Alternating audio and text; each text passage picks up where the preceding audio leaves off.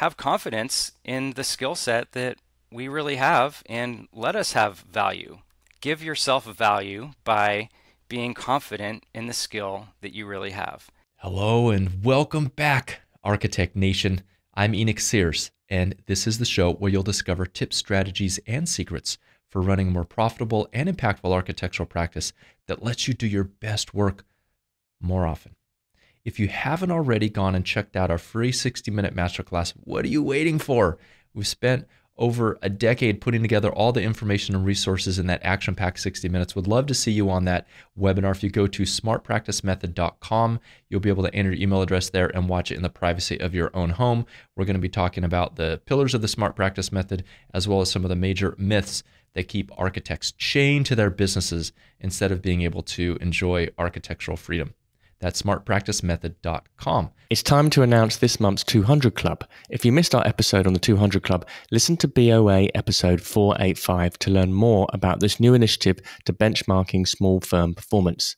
Congratulations to Drew and Justine Tyndall, Christopher Brandon, Sven Levine, Mark Elster, Ramiro Torres, Thomas Norton, Ian and Tony Wilson, Joost Bende, Molly Willock, and Jeff Frame. Great job to all our 200 Club members. Today's episode is sponsored by Enscape.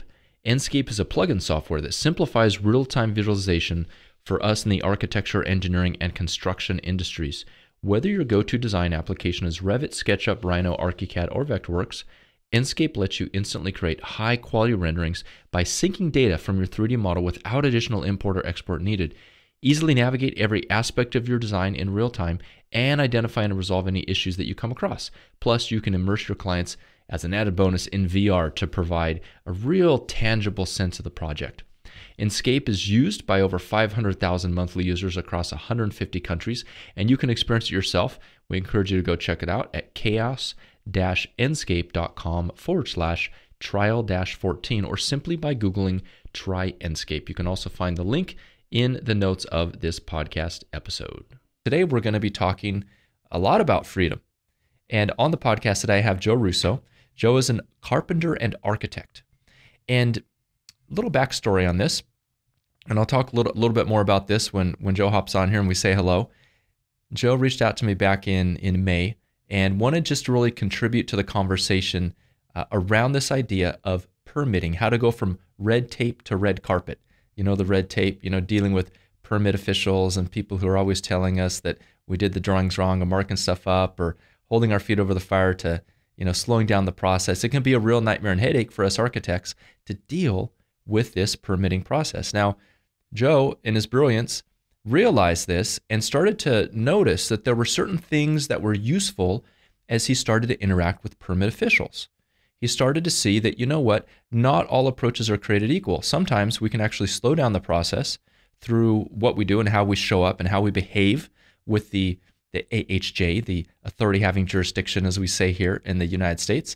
And he actually developed a process and has some very good suggestions about how we as architects can work well with these authorities that we know are an important and necessary part of the process, and how we can work together as colleagues, but also how we can utilize their expertise, their knowledge to actually facilitate our projects and actually to get our projects through more quickly through the permitting process.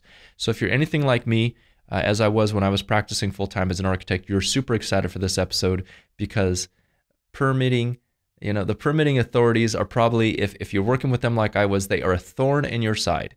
And, sometimes they would probably say the same about us architects, undoubtedly. So this will be a great conversation, and I'm super excited to have Joe here on the podcast today. Hello, Joe. Welcome to the Business of Architecture podcast. Thank you so much, Enoch. I am totally fed up with these people that you described, and I am fired up to talk with you about that. It sounds like you must have some personal experience based upon this. So jump into it. When did you first become, tell me when this issue arose and your first challenge where you really thought, this is something's messed up here.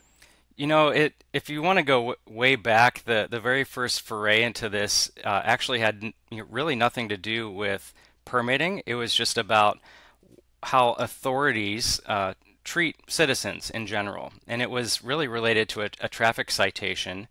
And I used that experience of learning how to deal with that and realizing that, wow, I can really incorporate the process that I used here in my practice as an architect.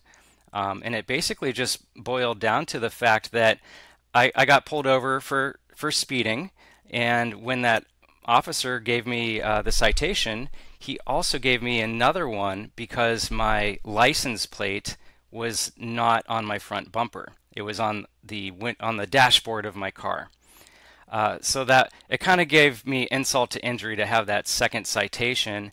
And the way this developed was I looked at the code that he cited on the citation, and as an architect, I was always, used to reading codes, and at that point in my early career, I didn't really make the connection that what the rules say and what the reality to your situation are doesn't always mean that that authority figure is correct. So here's what it was. The way the rule was worded in the municipal code in that jurisdiction said that your license plate must be displayed within 1 feet and 4 feet of the ground at the front of your vehicle. So I really thought about that and decided, wow, I was driving a sports car, so low to the ground, and my dashboard was within that range of 1 feet to 4 feet. So I took a picture with a measuring tape, and then I thought about, all right, front of the vehicle, where is the front of the vehicle? And I decided I'm going to go into court and fight this. So I asked the judge very politely, I was very nervous, and I said, "Sir, can I just indulge you with a question? When you drive your vehicle, do you sit in the front seat or the back seat of your vehicle?" And he laughed and said, "Well, of course I sit in the front." And I said, "Well, me too. I also sit in the front." So therefore, when you drive, is your dashboard further forward from where you sit? And he said, "Yes." And I said, "Yeah, mine too." And that happens to be where I had my license plate displayed, because I didn't want to drill a hole in the nice bumper of my beautiful sports car. So I told the judge, you've kind of defined where the front of the vehicle as the place where you sit when you drive, and the dashboard is also the front. And here's what your law says: the front of the vehicle within 1 to 4 feet above the ground. And I showed him the picture with the tape measure, and he laughed, and he agreed with me. He said, "Yeah, you're right. You are following the rules. You should not have gotten that citation, but I understand, why you did." And he threw it out. And from that experience, I started to realize that I can do the same thing with the review notices that I get from building departments to determine if the rules that they say that we're not adhering to when we draw up our plans are actually things that matter. There's a big difference, though, between where you put a license plate and a building that needs to really protect people, right? So it all boils down to me to, is the building doing its job to meet the client's needs, budget, and all that stuff? But is it really safe? Is it satisfying the intent of the code? And most of the time, when architects design stuff, I think it does. I think we have really good intentions, and we do our best to follow what all of the codes tell us to do, and we propose a solution that we believe adheres to those codes. But then we get these review notices, like you mentioned, that says the contrary, that we have not complied with whatever. And it really boils down to some sort of gray area that a code reviewer or building department reviewer is interpreting in some way differently than how we have interpreted it. And that's where the permit problem guide comes in, because we've developed a process that we use to try and engage with the building department reviewers to really join our team, to be part of the process, rather than just to be an adversary that says no all the time. I'd love to hear some horror stories you may have heard of, and I'll share one myself. I'm sure our listeners can empathize with this. Here in California, one of the things that I did while full-time practicing architecture was healthcare architecture. And as a part of that, not only do we have the building code, but we also have all the OSHPD regulations, which stands for the Office of Statewide Health Planning and Development, or something like that, right? Now, OSHPD is a great organization, and they make sure that the stringent rules and regulations are applied to hospital facilities, inpatient, outpatient facilities in California. And I remember that as a young project architect, like my primary duty, like definitely I needed to know about the technical aspects, and I needed to know about egress, and I needed to know about, how big an operating room should be, how much space needed to be in a patient bedroom, and all those kind of things that were clearly outlined in the code. However, what I saw, it was like the principal of the firm, that like his magic sauce was not only a deep knowledge of all those things as well, but he had relationships with the people at the Office of Statewide Health Planning. So there's a Sacramento office and there's a Los Angeles office. And I remember one particular phone call, because these people were the bane of my existence. I mean, complete. It's literally one of the things that really fed me up with architecture, because I'm like, I just can't deal with all this red tape. But I remember there was a project that had been, it was kind of in this limbo. It had been like three revisions already, and just backcheck comments, right? It was the same thing. It was kind of getting caught up in the same thing. And so the principal comes in and says, Enoch, we really need to move this thing along. It's been at Oshpod for way too long. So the state fire marshal was the one who was holding it up, and I was talking with her, the representative from the fire marshal office, and she took exception to a column detail. So there was a particular column detail that included, of course, for a particular class of buildings, you need to have fireproofing that's 1 hour, whether it's where it's at in the building, egress quarters, et cetera, all your fire ratings. And then, of course, you need to have, it needs to be UL listed. Underwriters Laboratories is what we use out here. And then also you need to have a column head detail that matches the column, right? Which in theory works out great. But if you've ever seen a UL listing book, they're like this thick, and you may not, if you're listening, I'm holding my hands up as thick as I can. My hand, between is like 3 or 4 inches thick, this UL listing book. And you're supposed to go through there, and you're supposed to find the right fire rating and the column, and then you have to go find the head detail that matches that. And typically these are all standard details. So typically you just copy and paste what you did from another job and you're good to go. Well, for whatever reason, like this particular situation, I don't remember the exact situation, but the way the column was situated and the way the gypsum board wrapped around that column and the way the fireproofing was and the way it attached the head detail, there was literally no approved UL combination for this particular condition. And so she had put it back to me, and we'd whittled down all the comments. It was just this one thing that was keeping this project from getting approved. And so I'm on the phone with her, and I'm saying, I'm like, I don't remember what her name is, Lindsay or something. I said, Lindsay, you've got to help me out here. I mean, I know other practices, know other firms, they're getting this approved all the time. And I know they have the exact same, column detail and head detail condition that we have right here that we're showing in the drawings. And she went off the record here, and she's like, well, you know what they usually do? I said, no, please tell me, how do they do this? She's like, well, what they do is they draw it up one way, and then when it gets in the field, they do it another way. And I'm like, all right. And I'm like, so we just spent 3 months going back and forth, and what you're telling me is there's no solution here, and there's no flexibility, and I have to do it the letter of the law, even though you know that the letter of the law literally is not practical or even possible. She's like, yep, that's right.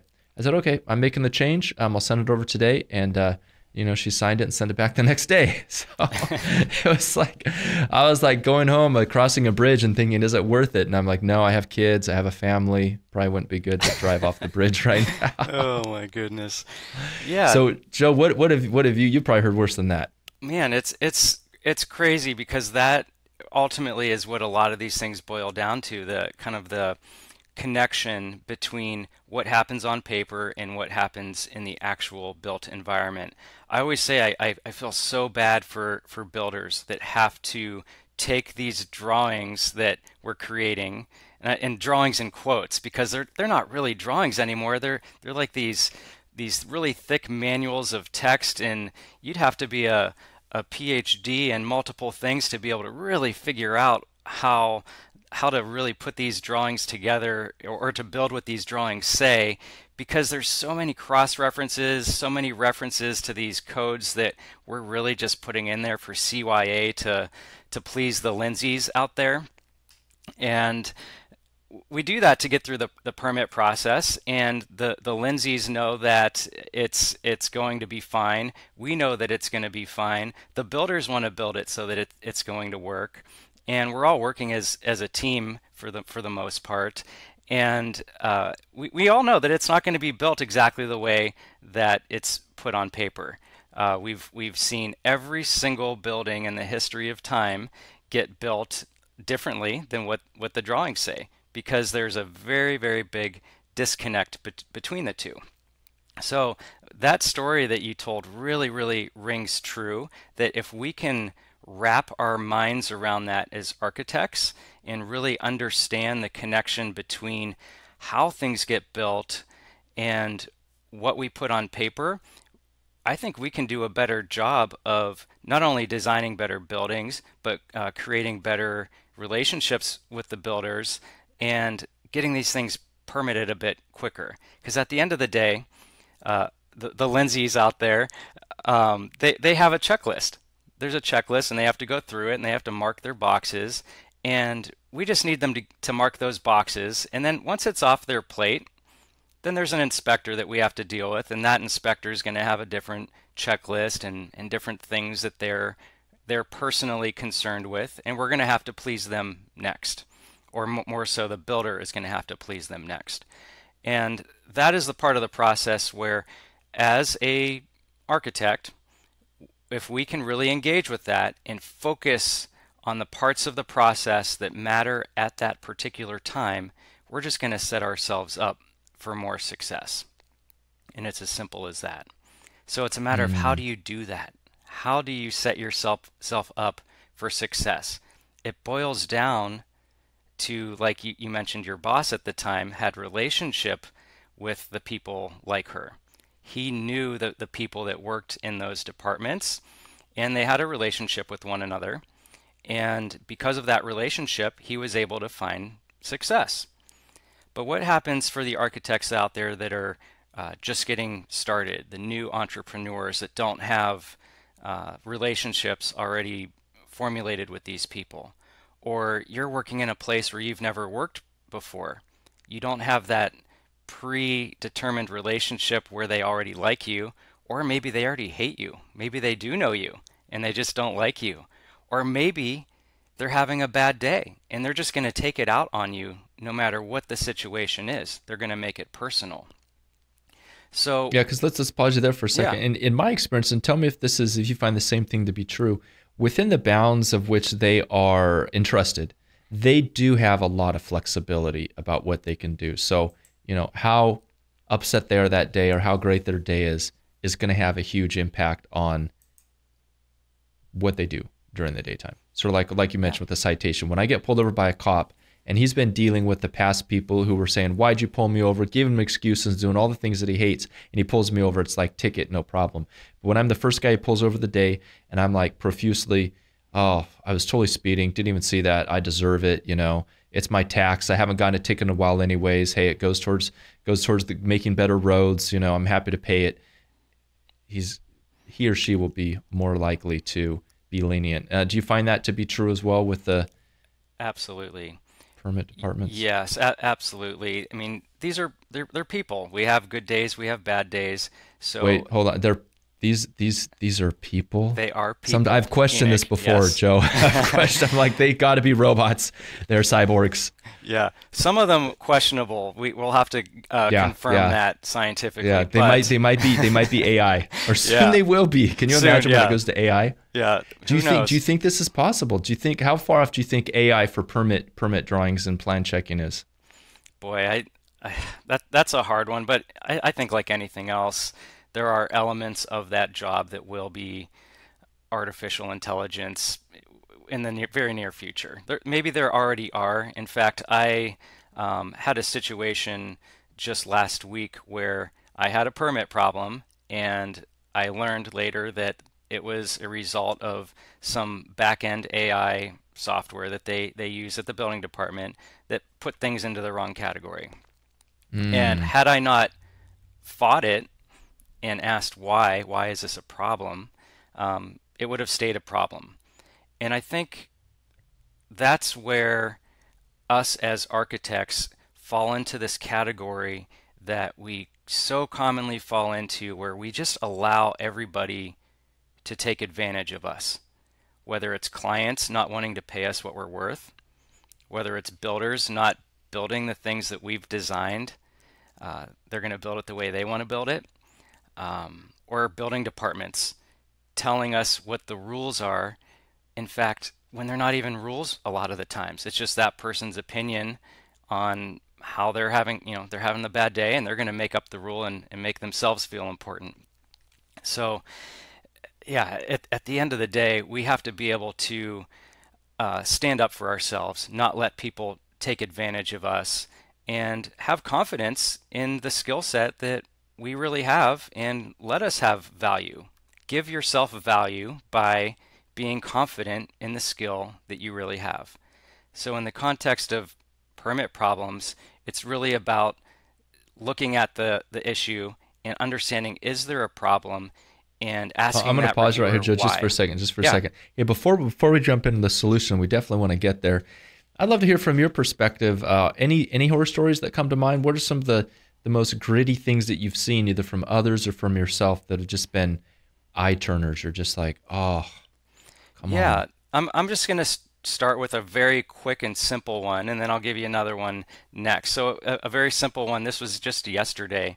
A building department is asking me to fill out a compliance form that basically just says, yeah, we've built this building and used this kind of insulation. It's built and it complies. So you fill out the form after the building is built. Well, they were telling me to fill it out before the building was built. There was no way to test the infiltration rates of a building that's not built yet, because it's not built yet. And they were insisting that we filled out the form. And in my defiant mind, I can't just go along with what they say. I have to ask why and sort of put them in their place. So that's a very small example of just standing up for yourself and establishing, hey, I have this skill set, I have the knowledge. I'm not just going to do it because you told me to do it. So that's a quick example. Another example that's a little bit more in depth that I would love to share, because this one really made me feel good to help this person. If you asked me, 15 years ago when I was a young architect, hey, what's the best part of your job? I'd probably describe something about a beautiful building that I designed. But I think if you ask me now, a story like the one I'm about to tell you is going to be really, really high on that list, because this is a situation where a homeowner gets a violation notice in the mail, and they are just beside themselves. They're scared. They're facing fines. They can't sleep at night. Their relationship with their wife and family is going downhill because they are so scared about a violation notice they get in the mail.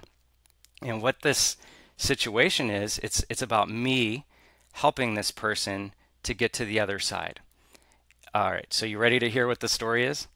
I'm all ears. All right, here we go. So picture a retired veteran. He worked. He served in the military, defended his country, got a job, worked his 30 years, collecting his retirement. He's paid off his house. Things are good. He's happy. Bills are paid for. One day he's out there cutting the grass. The lawnmower kicks up a rock. The rock smacks a window on the side of his attached garage and breaks it.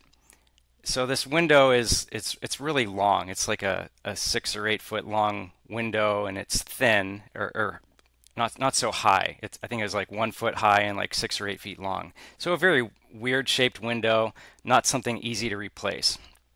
So in an effort to replace this window, he takes it out and goes to one of the hardware stores and picks up like 3 smaller windows that will fit into that opening.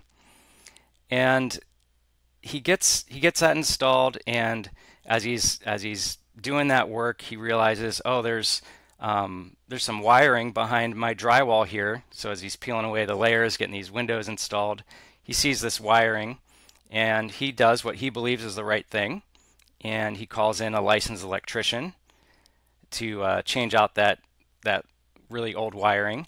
And the licensed electrician calls for a electrical inspection. And guess what the electrical inspector does?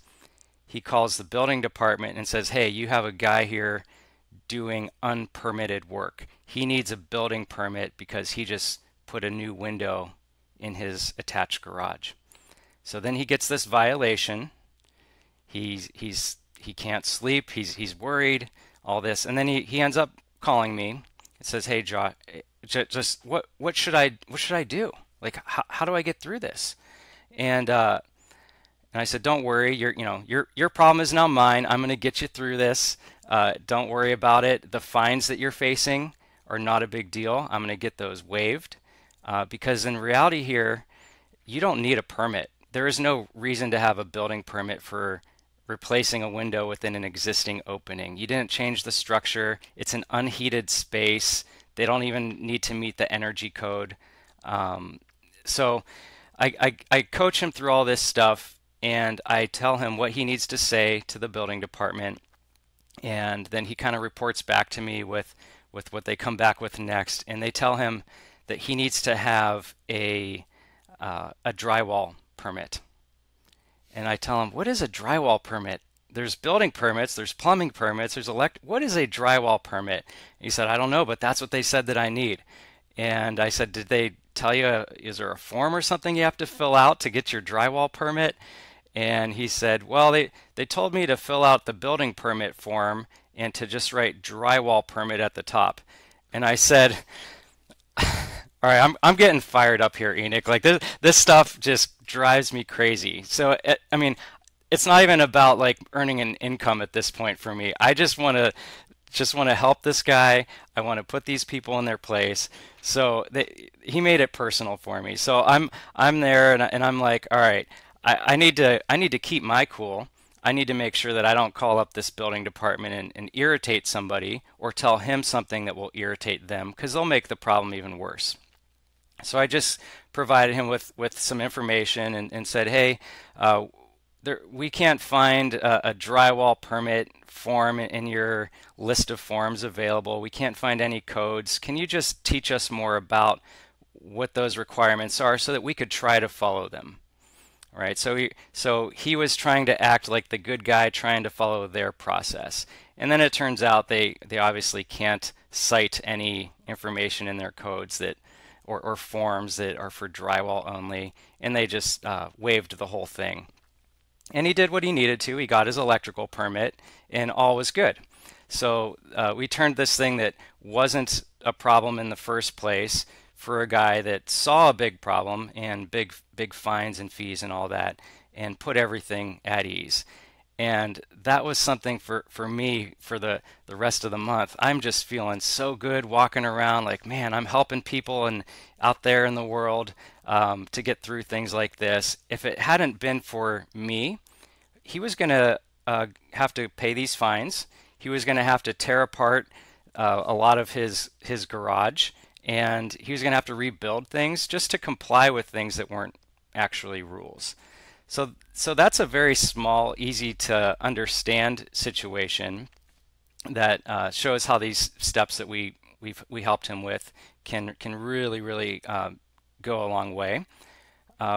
We can get into things where we're convincing building departments that multi-unit 12 dwelling structures don't require fire sprinklers. And it all kind of boils down to kind of what I gave you in the example about the traffic citation for the license plate, how when you read the codes, you read the language, what does it actually say? What are the assumptions people are making? And how can you get them to feel like they are part of your team so that when you work together, you can do what the rules say and convince them that the thing that you believe is the right thing to do, and the things that they're assuming may not actually be what the laws say if you really dissect the language. What have you found, Joe, to be a good framework or a way to approach these conversations to be successful? And when people go check out your course, what kind of tips are they going to get about how to do this? Yeah, so step one about this is to really determine what are the actual rules, to kind of separate out the difference between opinion and actual codified ordinances. And when you do that, you can really isolate what problems do you really need to solve, because you don't want to solve problems that aren't really problems, right? So that's really one of the key things to do here. So then once you do that and start onto the path of solving a real problem that really is a problem, then it's about communication. How do you properly communicate with this person who is acting as an adversary so that you can hopefully get them to feel like they're part of your team? And that's where this concept that I've learned, I learned it from a book that I read about negotiating with hostages. And what it said that really resonated with me was that the way people perceive what you say actually has very little to do with the words that came out of your mouth. So what people really perceive is your body language and your tone of voice. And there's some ratio. I think it's like the body language. It's at least 50% of what people interpret and internalize with how you communicate. And the tone of your voice is up there. It's like 30-some%. And the last little 10% sliver is what the actual words are. So what that really means is the words don't matter that much. It's a very, very small percentage of how people perceive what you have actually said to them. So if you can kind of say to somebody with a smile on your face, I am going to murder your family. That's the part where maybe that 10% might matter, but you're creating a atmosphere where there's something about you, something about your charisma, or something about your presentation, where you can maybe convince people of things that maybe they wouldn't have really been convinced of had you not presented it in a different sort of way. Yeah, I think it sort of counts against me a little bit. My wife always tells me I have RBF, the good old resting bitch face. Yeah, that 55%. So I can be saying something completely loving, compassionate, comes across as very brusque and confrontational. So some of us have more automatic expression of compassion than others. So body language, huge tip. And how do you find yourself implementing that when you're involved in these situations? It's becoming harder and harder because these robots that we mentioned earlier, it's hard to get them in a face-to-face situation. They mainly just email nowadays. We don't have that in-person condition that we get to work with anymore. A lot of the building departments I work with, some of them are still closed from COVID. And wow. At the time of this recording, we're 3 years since that time, right? Something like 3 years that. Since it started. Yeah, over 3 years. Mm-hmm. Yeah, so it's interesting. Some of them are still closed. You can't walk in there. So now you're isolated to either email, which is most of it. Now this just sounds like an excuse to get out of having to service people at the front counter. Oh man, COVID sure was nice. We didn't have to deal with anyone. We didn't have to man the front counter. You know what? Let's just keep on using this whole COVID thing. Yeah, and I think any of that going on? Oh yeah, that's part of it. And there's pros and cons to this. The con is that, hey, we can't just easily walk in and force these people to engage with us and see our body language and feel our tone, because they're really pigeonholing you into sending them an email. The other workaround to this is we can at least try to get them on the phone. They don't return phone calls very easily. That's the experience that I have and a lot of my coworkers have. You really have to work hard to get them on the phone. And then if you're really lucky, you set up a virtual meeting with them so that they can experience that tone of voice and the body language. And I mean, what do you feel right now, Enoch? Are you feeling the body language and the chemistry from how we're talking at this moment? Does that come through in this manner? Yeah. It comes through conversational, open, warm. Yeah. Yeah, so it's a okay substitute for actually being in person. I think we can Yeah. communicate effectively in this manner. So a really big tip is just to try to divert the conversation from an email over to something that's at least a phone call, or better yet, a virtual call. If you can get it in person, that's even better, because that's where you're kind of locked into the best case scenario of getting all of those senses of communication locked in with the person that you're going to engage with. It's harder for them to turn you away. Yeah, beautiful. It reminds me of a little side note. It reminds me of one of my I have my sister's cousin who's just one of these. She's really flowery, very how do you put it? Extroverted. She comes across very extroverted, very warm, enthusiastic person. So just to underscore your point more, she once gave me a tip. She's like, Enoch, I was late for my plane, and like I was worried I wasn't gonna get on. She was kind of needed some concessions to happen, right? Because like she should have gotten there late, and she's like, I laid it on thick. Oh my goodness, I just ran up a flight of stairs. Oh, so good to see you today. Oh, how are you? Wow, that's a very nice shirt you have on. Oh, where are you headed, ma'am? I'm trying to get on the plane to Austin. I don't suppose there's anything you could possibly do. I mean, I've just come from X, Y, and Z, and blah, blah, blah, blah, blah. Person feels sorry for him. Oh, sure. Oh my goodness, you saved me so much. Thank you. How can I ever repay you? You know? And it was just, I chuckled because I'm like, you know what? That's a good point. That's a good point. So I've tried to practice it. It's difficult, but I've tried to practice my damsel in distress when I'm in the airport as much as possible, and added in a good dose of flattery and kindness. But you're right. I've seen that people respond to it, and whether it's people at the ticket counter, and let's face it, people who work for airlines deal with a lot of upset people because there's delayed flights, there's weather, there's people who just, they didn't understand some regulation, so people are very stressed out.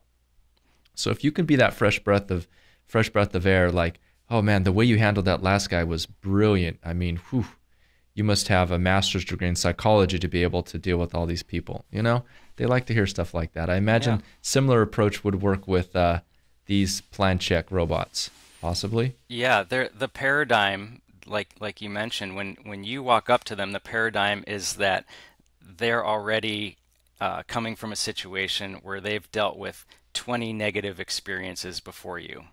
So it is understandable that these people have they have a condition around them that's not very supportive. So if we can just be that breath of fresh air, like you said, that can enable them to understand that, hey, we're trying to help people create housing or create this assisted living facility, and you're part of it. You get to be part of this, and paint the picture that they're not just there to help you solve some sort of a problem, but to be part of some sort of big solution that helps their community, and paint that picture for them rather than just diving right into the problem that you're really trying to solve. So that's absolutely it. That's really powerful.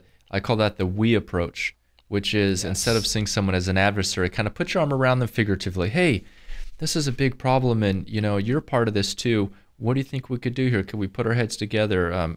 What can I do in this situation? Any suggestions? Kind of approaching things that, it's not me versus you. It's us. We have this project. It's going up in town, and we're really excited about it, and you get to be a part of it. Yeah, exactly.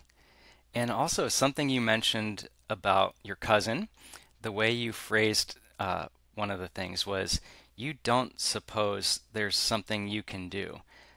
You can ask that same question in a different way, such as, is there something you can do? Okay, if you say, is there something you can do, the answer could very easily be no.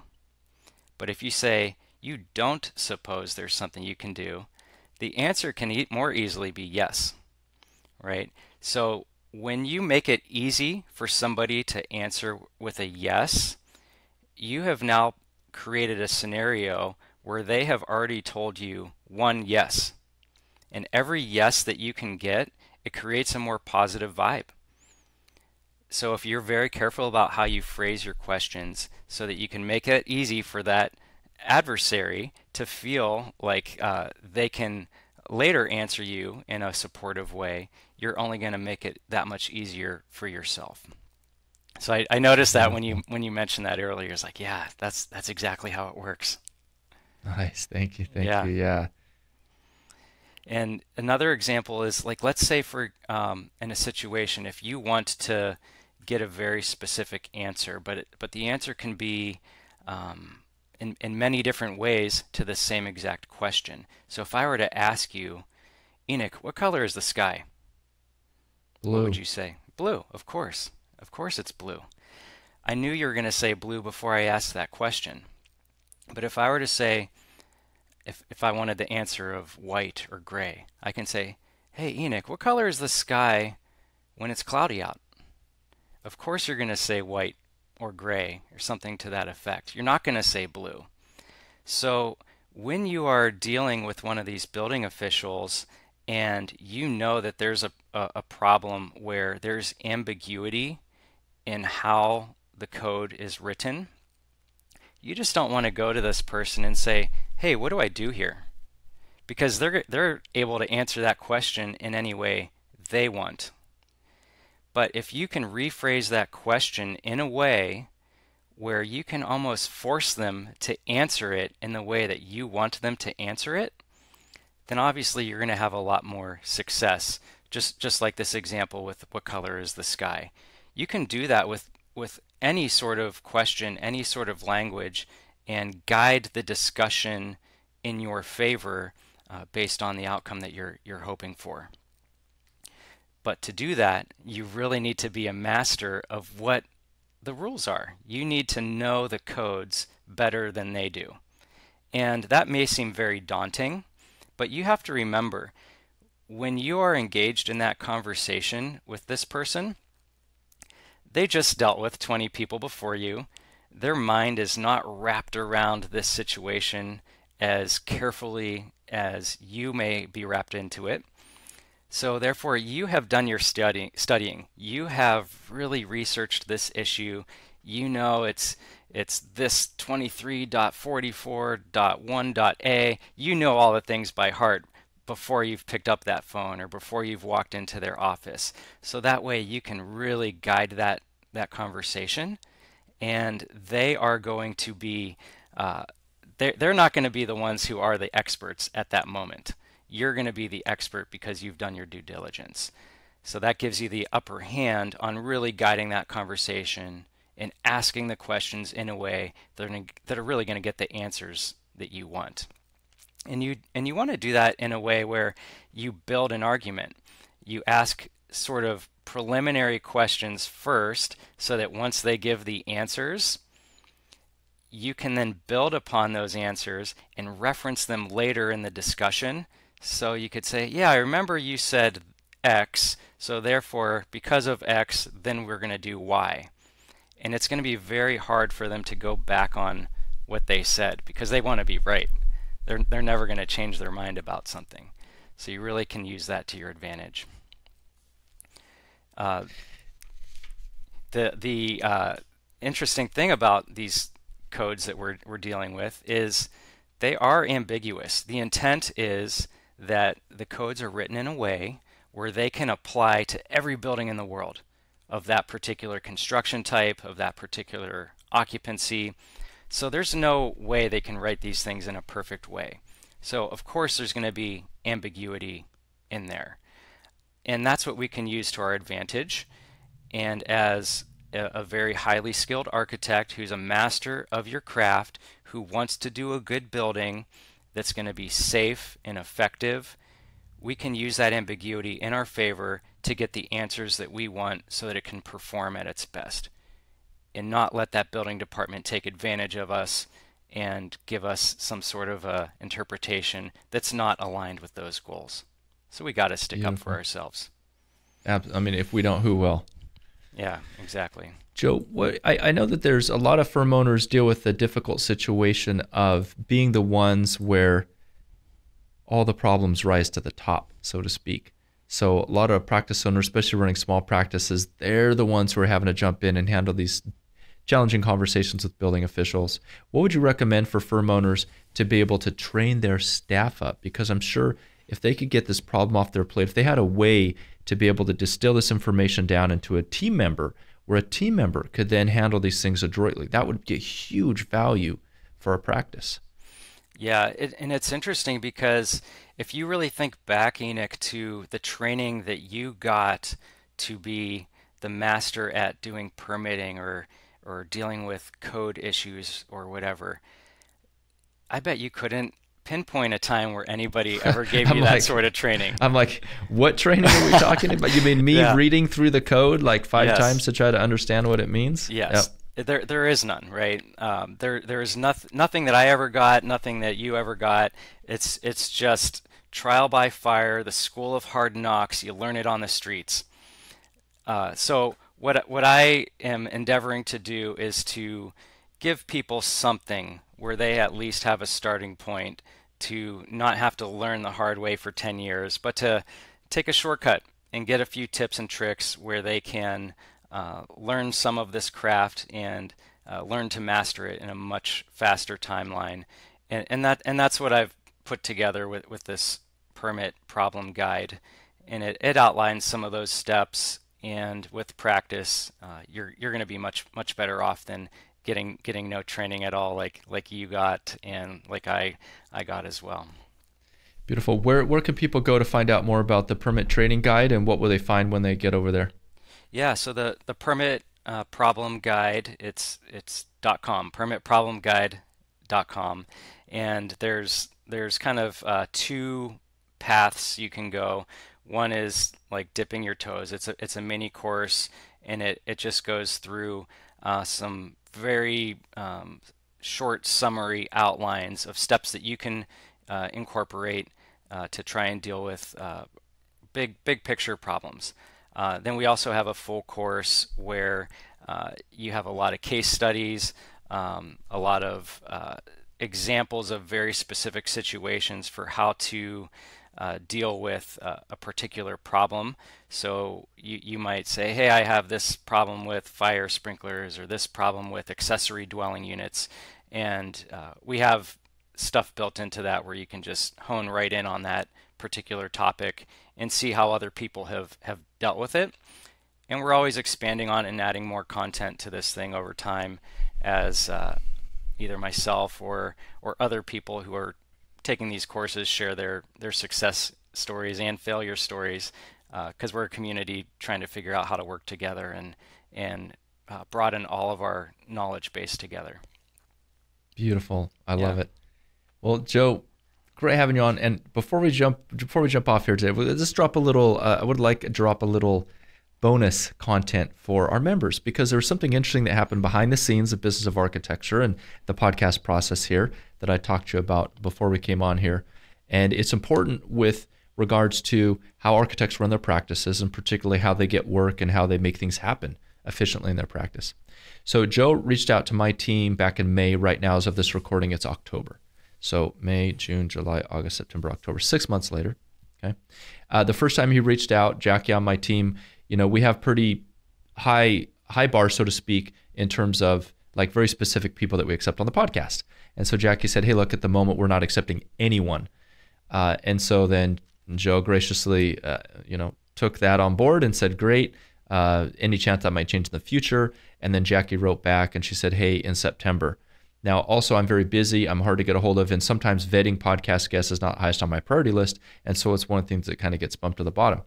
So I went back and I looked in our email, and Joe had actually followed up 8 times with his value proposition for the podcast, basically starting out with the problem. Here's the problem that I see in the market. Here's the solution. Here's some tips. And here's what will be valuable to your audience. Just brilliant pitch to come on the podcast.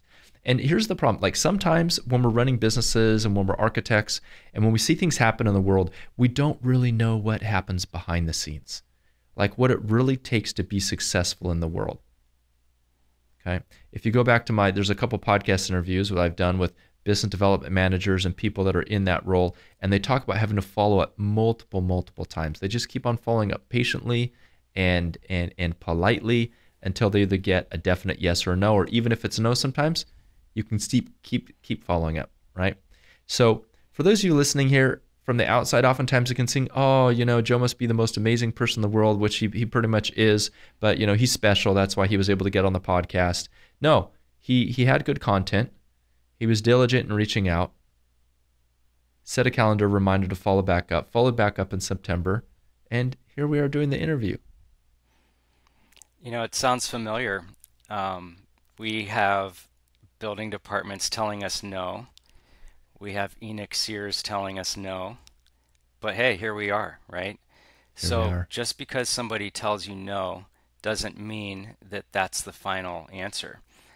When we are confident in what we can do, with the value that we can add, sometimes you need to keep asking, or sometimes you need to keep telling that building department official so that you can get the answer that everybody really needs.